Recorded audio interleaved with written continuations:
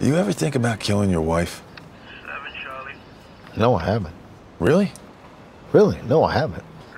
I fantasize about the ceiling fan falling on her head mid-snore.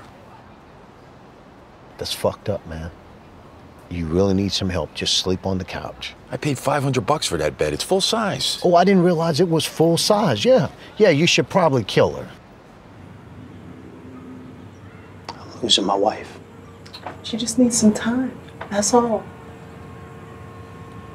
Talk to her.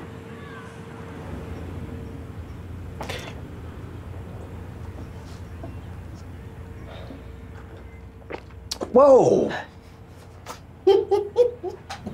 Folgers and whiskey. Folgers and whiskey. Walk in a straight line. I can't do that. Okay, then recite the alphabet backwards from Z to A. Why don't you try? Oh, see, we got a wise one here, huh? I'm not fucking wise, Chip. You could either do the sobriety test, or I can take you to the hospital and you can do a blood test. What do you want to do? I couldn't let this wait until Monday. Your assistant Carrie told me about the offensive text.